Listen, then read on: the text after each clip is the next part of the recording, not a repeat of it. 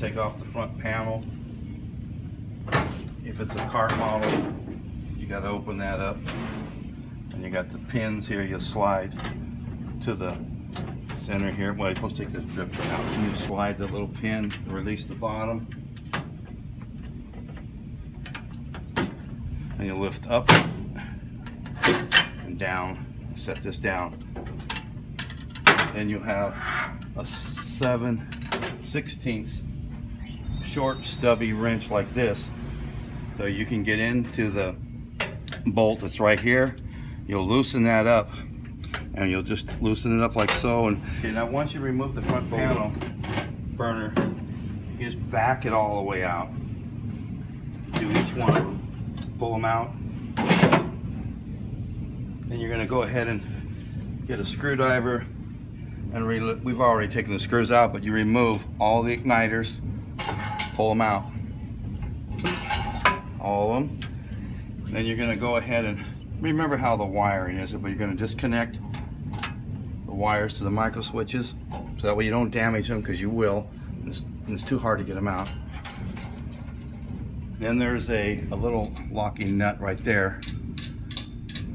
You have to loosen that up. And then you get the other side over here. This is a 3/8 little nut driver. Loosen it up. As you're spinning it, tilt your screwdriver down so you can hold that screw and come out slowly. Otherwise, if you drop it, you gotta go look for it. Now, once you got that all done, you've done the 2 screws here, you're gonna go ahead and take the, if you notice this here, it won't come off. You try to take it off, it won't come off unless you take the orifices off. So get a 1/2 inch deep socket, and you will have to move the burner out of the way and put it inside here, and then start taking them out. Just remove the orifice, because it won't clear the heat shield. When you try to pull it out, it'll stop you from getting it done. And you do all 3 of them. We've already done it, but all 3 of them are taken out. Then you can go ahead and, there's 2 little screws that you took off on each side. There's a stem, threaded stem sticking out, and you'll catch that. So you gotta clear that. And then you're gonna go ahead and, once you clear that part there, you have to then make sure you loosen up the 2 bolts on each side. There's one there and one over here. You loosen those and you pull the manifold forward. That way you can then get past your valve themselves.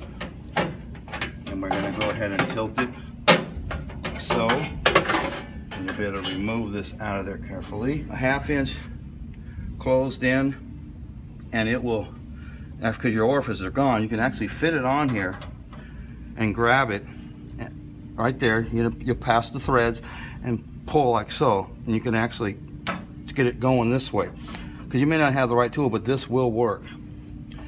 Once you get it around 1 full turn, you should be able to grab this and twist this all the way around until you get it to come all the way out.